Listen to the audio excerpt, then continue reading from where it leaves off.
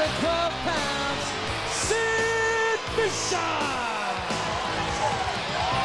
In the ring, his opponent weighs in at 230 pounds from Knoxville, Tennessee, Larry Santo.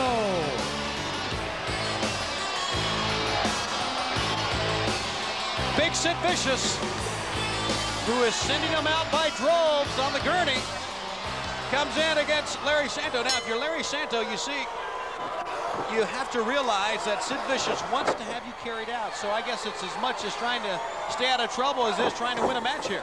You got to admire his courage for getting into the ring.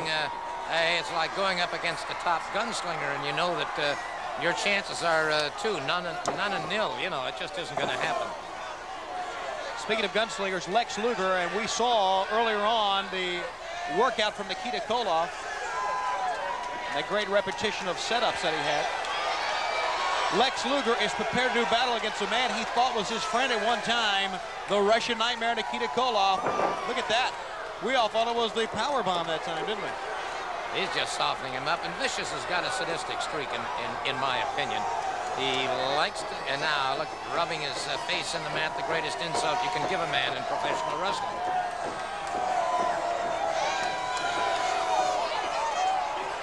Vicious. Pickup. And a backbreaker that time. Taking care of Santo. He is so much bigger than most any man that he faces in World Championship Wrestling. A 2 count.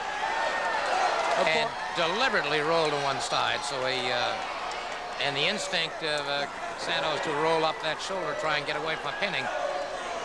He should have let it happen. Speaking of big man, El Gigante will be coming up a little bit later on in singles competition. But right now, Sid Vicious, who says he rules the world, and of course the move that's heard all the way around the world is the power bomb, and he almost kicked him over on your lap that time, Gordon. Yes, and that is about 230 pounds of weight that I wouldn't care to carry right now. Now, deliberately picking Santo up. Fans know it.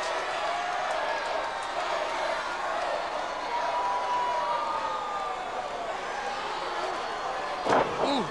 Whoa. Power bomb.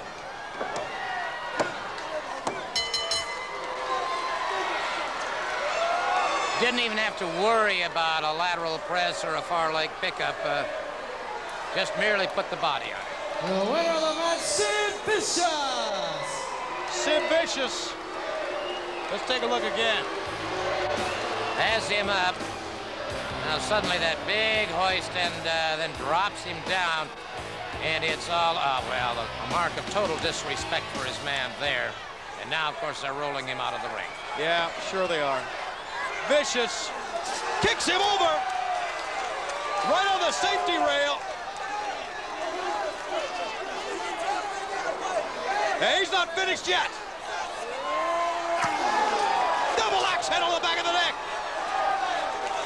Any injury sustained is amplified right here. That's what happened when you enter the ring with Sid Vicious. You're stretchered out. All right, your winner is Sid Vicious. Back with more right after this.